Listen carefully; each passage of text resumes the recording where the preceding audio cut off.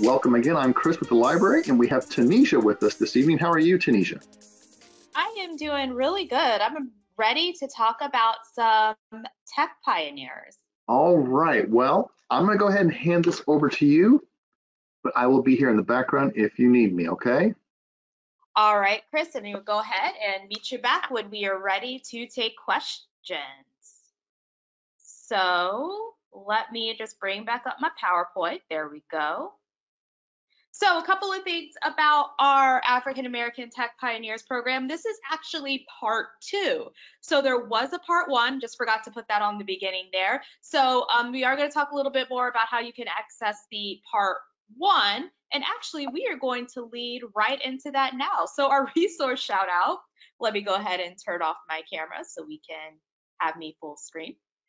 So our resource shout out for today, as we like to do with all of our programs, we like to have a book or a resource shout out. So our shout out today is African American Tech Pioneers Part 1. So you can find this program on our YouTube channel. We can be found at Tampa Hills Lib. It is part of the Black History playlist. This video, this recording of this program will also be added to the Black History playlist as well. So you can watch part 1 and go back and rewatch part 2 if you're interested. But today is part 2, and you can go and rewatch part 1. So we're going to go ahead and dive into our first African American tech pioneer. So the first person we will be talking about this afternoon is Frank S. Green Jr. So a little bit about him. He was born in 1938 in Washington, D.C. He began his academic career at Washington University in St. Louis. He was one of the first African American students admitted. He also got his master's degree in electrical engineering from Purdue and a doctorate in the same field from Santa Clara University. So between his master's and his doctorate, he was in the Air Force and he worked as an electronics officer. He was also part of the team that patented the fastest computer memory chip at the time. So he did this as the founding CEO of the Technology Development Corporation, which completed a number of high-profile STEM projects for the federal government. So some of the things that his company did is they did avionics equipment for the F-16, which is a fighter jet, the space shuttle program, and a communication system for scuba divers. So lots of cool things that he did with the company that he helped found. He was also a venture capitalist. He founded numerous technology startups, and he was a business and a financial advisor to many people who are interested in tech startups. The 2 major companies that he founded were 01 Systems and New Vista Capital. So one of the cool things about New Vista Capital is that venture capitalist firm was focused on funding startups from underrepresented fields. So from African Americans, other minorities, that venture capitalist firm was set up just for them. He was heavily invested in the representation of African Americans in STEM, founding many scholarships, and like the venture capital firm that I just mentioned, that supported startups for marginalized groups. Along with his tenure in technology and with venture capitalism, he also was very involved in teaching. So he taught courses in computer science and electrical engineering at Stanford University and Santa Clara University, his alma mater. And he also worked closely with the NAACP. He was a big advocate for having African Americans into the technology field. He's won a slew of awards for his work in STEM. One of his key achievements, key philanthropic achievements, is the Frank S. Green Scholars Program, which is a K-12 program geared towards students with an interest in science and education. It's a very successful program, and he has a very high graduation rate for students who are enrolled in this program, and their college admittance rates are very high as well.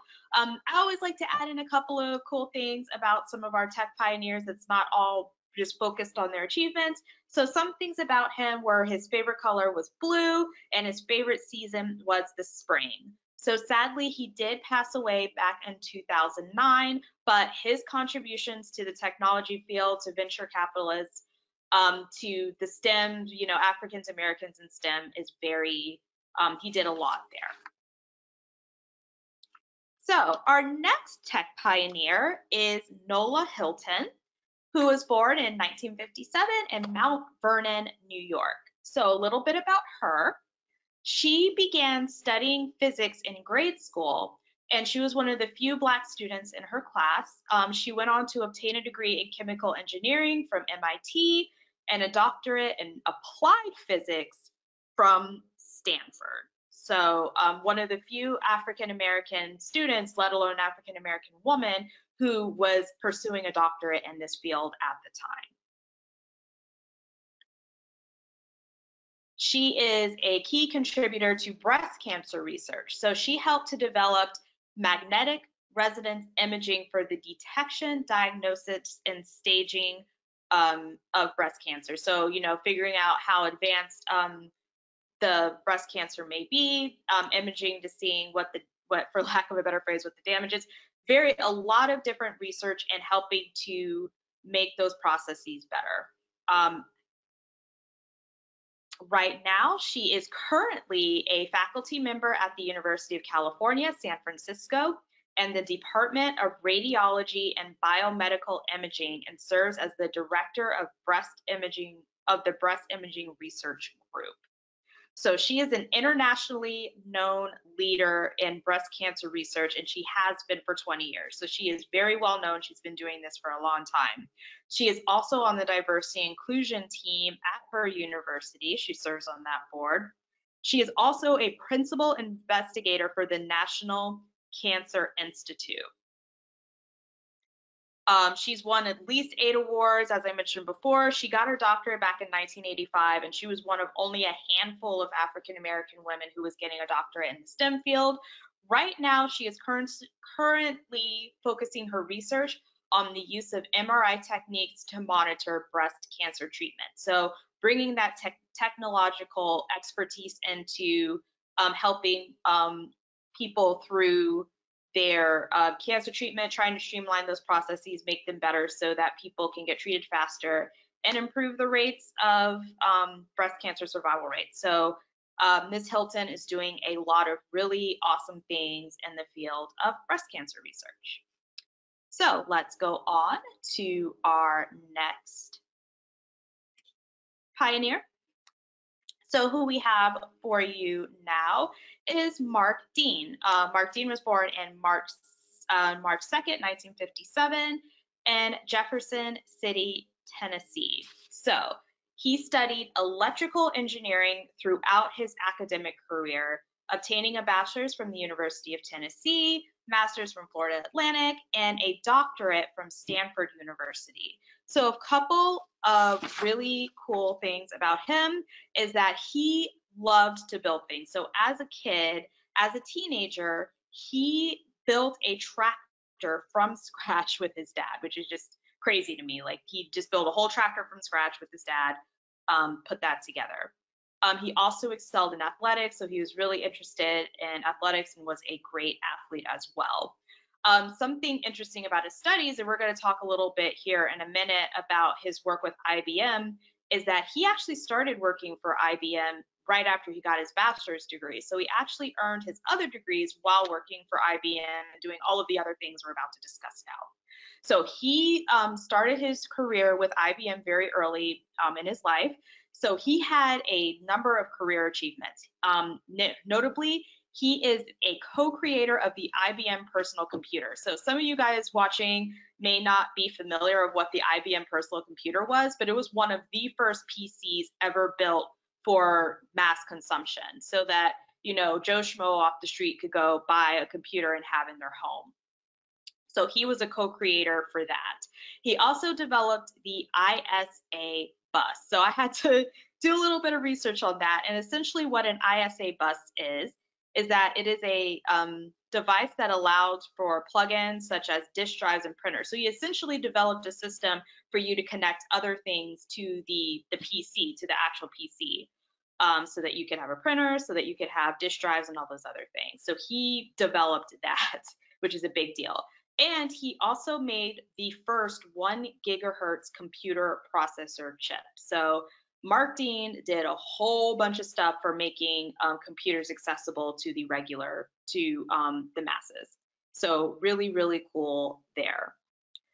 Couple of other things about what he did. Yeah, I mentioned that he mentioned that. Mr. Dean is the first African American to be named an IBM Fellow. He's also been inducted into the National Inventors Hall of Fame. As you can see here, he's helped invent a lot of stuff. That inventive spirit started when he was younger, building tractors. He also holds over 20 patents for his invention. So he's invented a lot of stuff, including, and this is big, 3 of the 9 patents for the first IBM personal computer.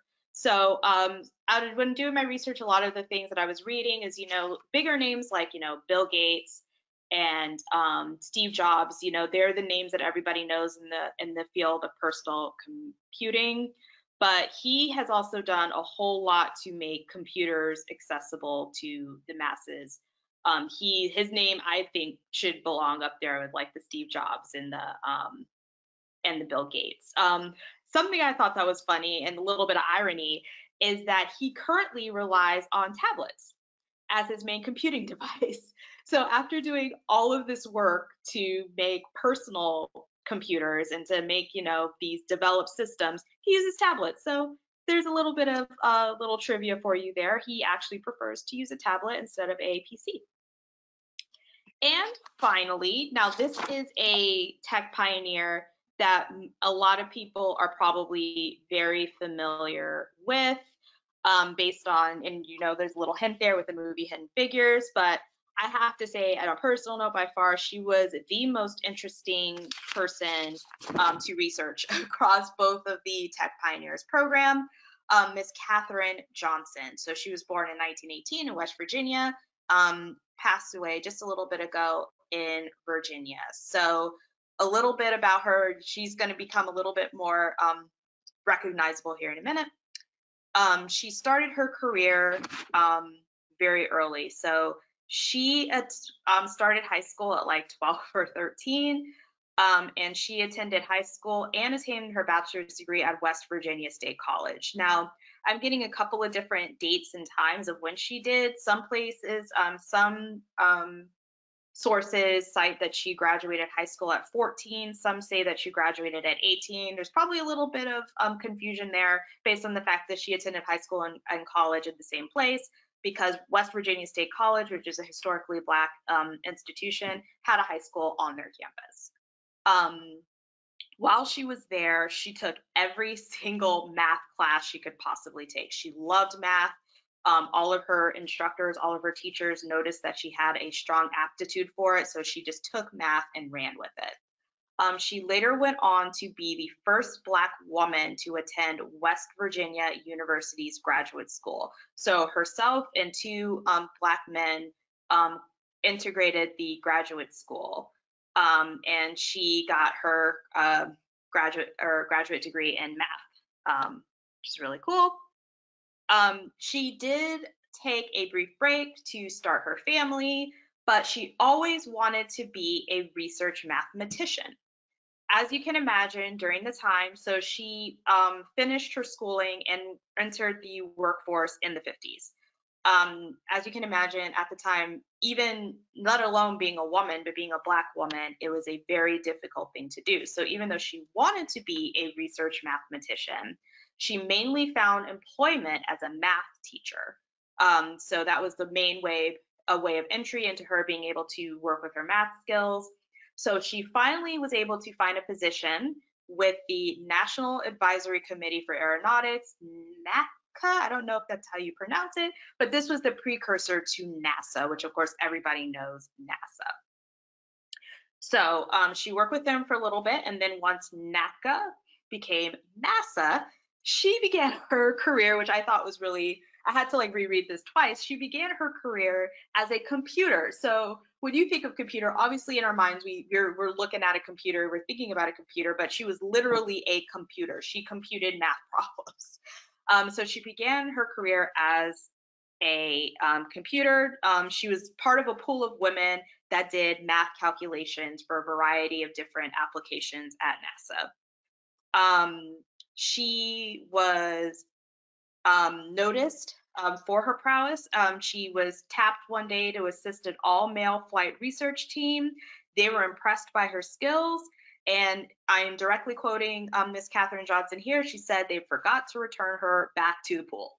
So, let's say I mentioned before, she was part of that pool of computers, and they were so impressed by her skills that they decided to keep her on as a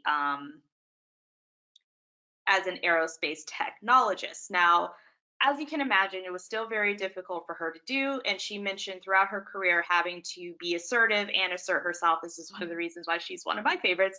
She really asserted herself and made sure that she was included in these things because, as she said, I have the skills, I know what I'm doing, I need to be at the table. So she did a lot of things. She made sure that she advocated for herself and made sure that she got these roles. So the big milestones included are calculating the launch window for the 1961 Mercury mission and the trajectory for Apollo 11 for the 1969 moon mission. So she was doing some big things. She was doing some very important things as well.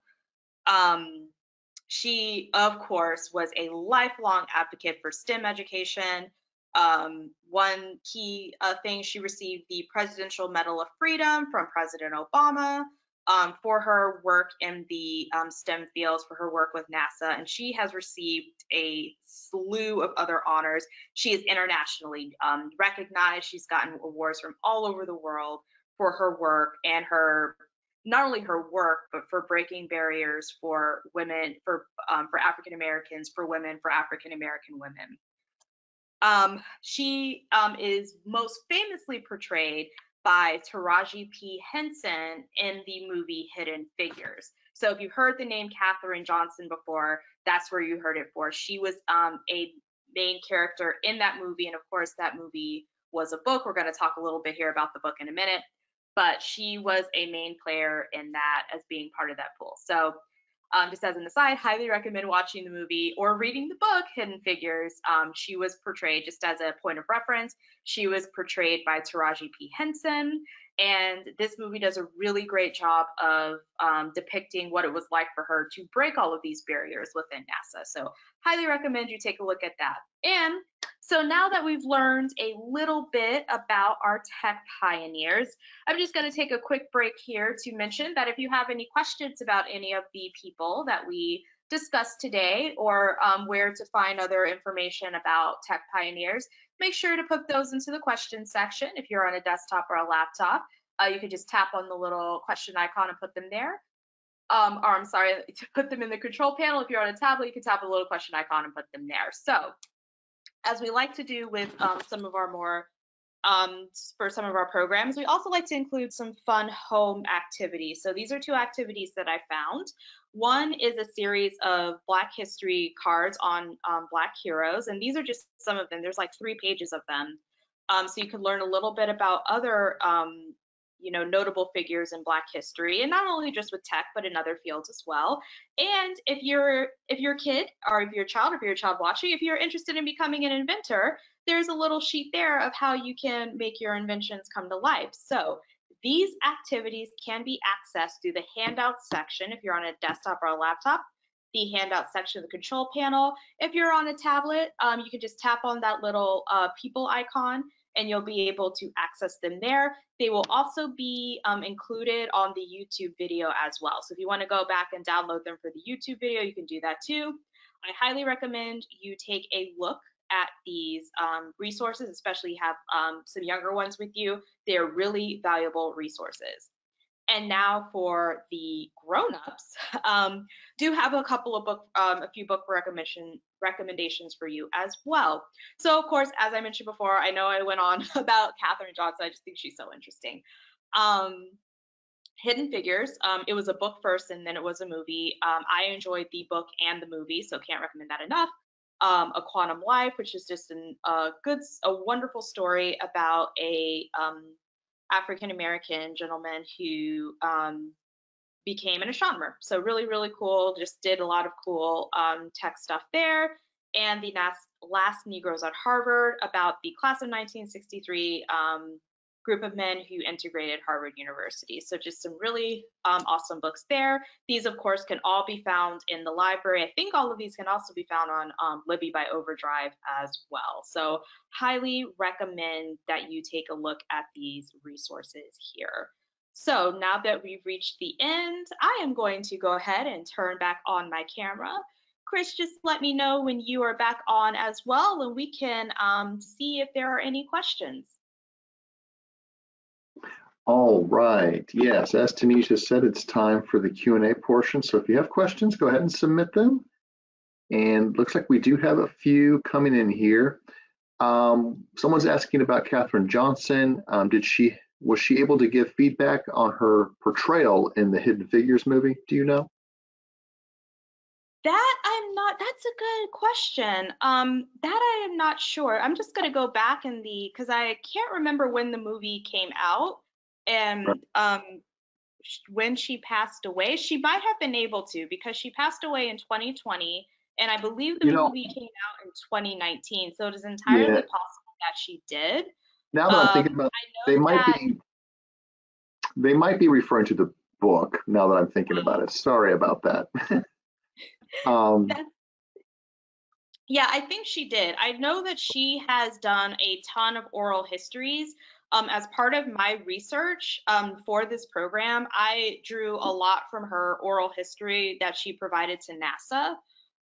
So I would be surprised if she wasn't a contributor to the book. And again, I know that not to go on about one particular tech pioneer, because of course everybody that we talked about today are very important and they've contributed wonderful things to the fields of technology. But her story is very inspiring, you know, based on the time that she was doing it and her contributions and what she was able to do. Absolutely. All right, let's see here. Someone's asking about how you decided to pick these tech pioneers. Were there any special resources, like any library resources that you used, or what was what guided your selection? That is an awesome question. So I definitely used library resources as part of my, just for leisure reading. I like to look through like new releases and see what's out there. And so like certain names would come across. I know that I read I skimmed through the book 100 Facts About the Negro.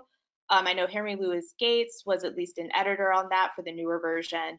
And some names popped up there. Also, there were a few lists I found that had like list of, you know, African Americans that made contributions. Of course, when you're looking up these lists, just as a quick tip, some of them are sponsored by certain companies, so you just have to be careful of that. But I did find a lot of, you know, from nonprofits and a lot of organizations that had lists of people. I know that I found Mark Dean and Frank S. Green Jr. and Nola Hilton that way.